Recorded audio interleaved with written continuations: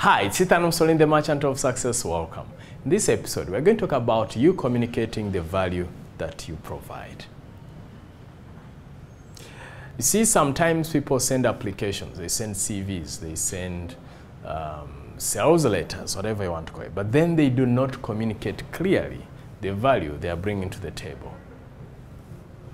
The reality of the matter is, in life, those who communicate what they can offer, what they can deliver, find themselves being ahead of the pile, being ahead of the pack.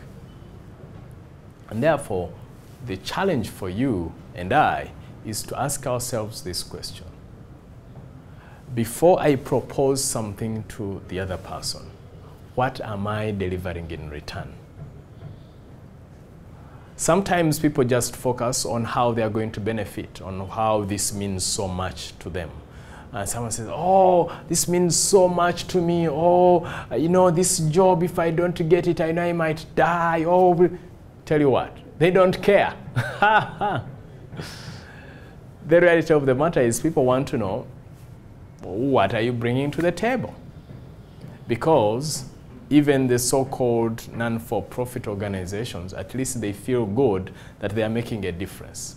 So if you're selling something to them, you will have to say, hey, if you support this, at the end of the day, you will feel like you're making a difference in people's lives. And hey, we'll also be mentioning your name during this function. So now they know that they are benefiting something, that they are benefiting somehow or somewhat. So you have to start tuning your mind, switching your mind to the mode of what can I practically deliver?